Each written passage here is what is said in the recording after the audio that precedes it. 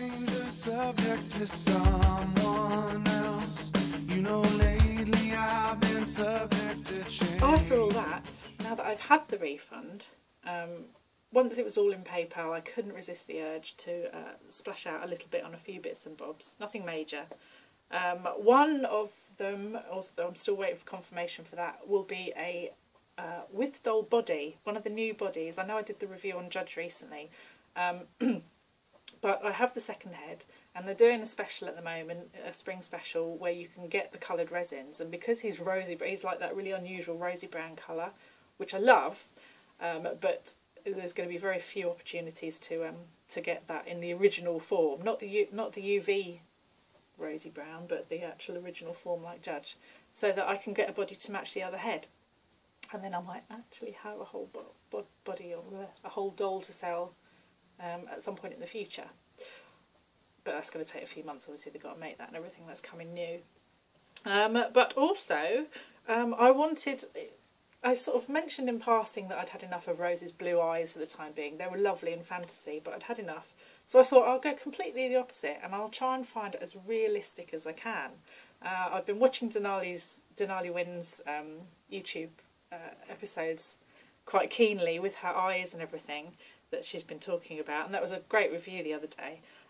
So I thought I'd mention that I had actually found a German company called Kanis Augen. Well, I didn't find them, they're mentioned everywhere, but I ordered a couple of pairs. I don't know if you can see these ones very well, but it's an example of, I don't think it'll focus because I've got so much going on in the background. Let's try this. Right, bear with me.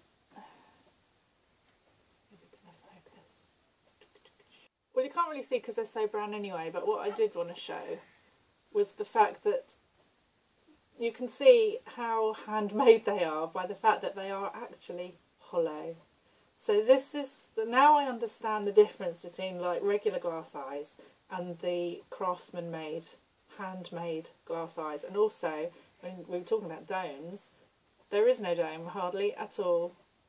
It's they had a picture of the process, and if I've got one of my glue sticks, what from what I can tell, what they do is they make a cane of coloured glass, a bit like a glue stick, and they blow the sphere.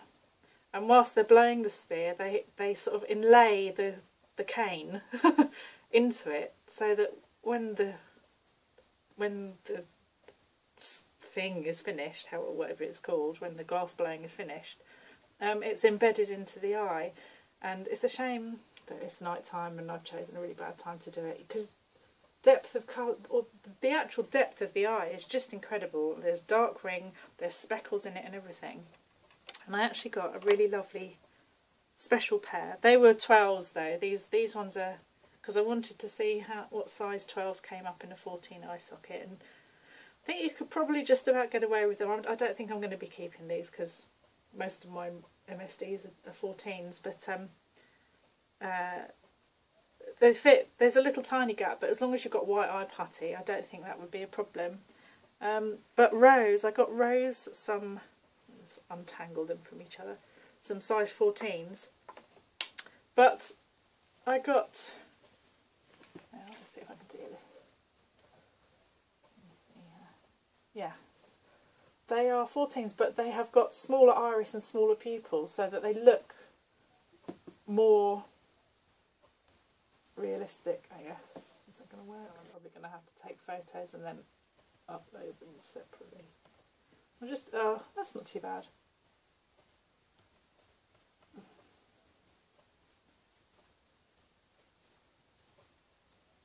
You can kind of see it. They're a really nice, like they were a sort of grey-green, even hazel in them.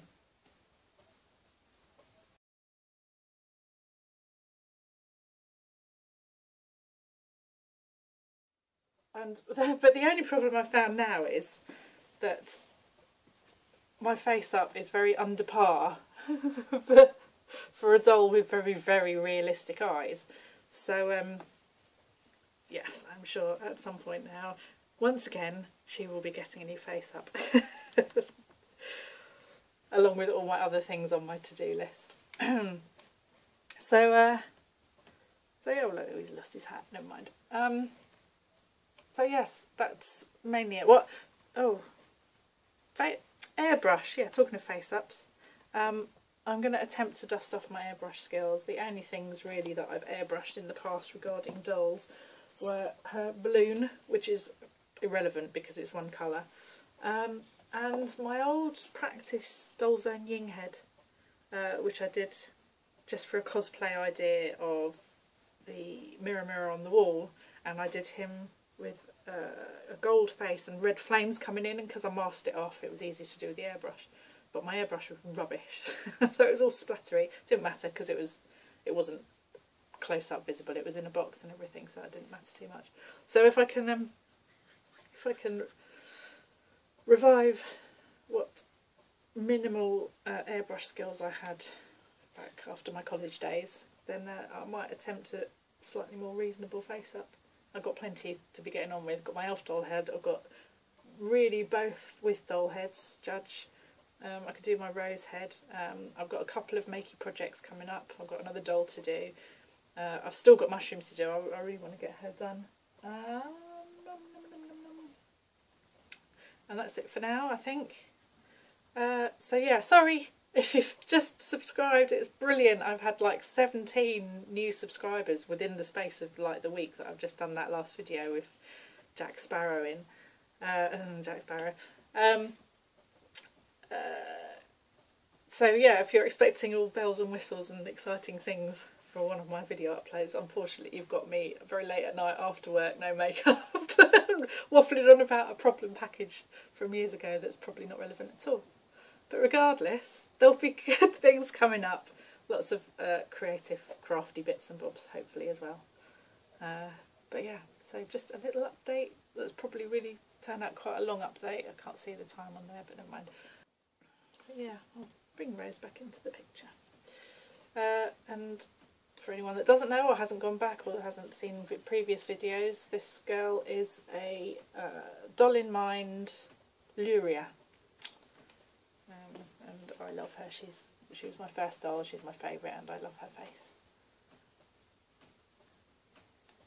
And she's had various incarnations. She was the little match girl at one stage, and she makes a very good waif and stray type character because she's so sad looking. And this is Lockhart. He's a Lumi Doll Moon IO with a Makey Lab eye patch on that I still haven't painted. The voodoo doll coat I made last week, and a Makey Lab lightsaber for a sword. So he's a little bit of a mixed up pirate, but you know, he just wanted to join in the fun. So that's it. Kanis, oh yeah, and I bought some teeny tiny eyelashes, which are probably a better scale for doing doll face ups, which I'll try at some point. So yes, that's me. Thank you for watching. Thank you for subscribing. Thank you for putting up with my crazy ways. And yeah, if you didn't see my last upload, then it's worth checking out just for a giggle. It was lots of fun. Okay, see you soon.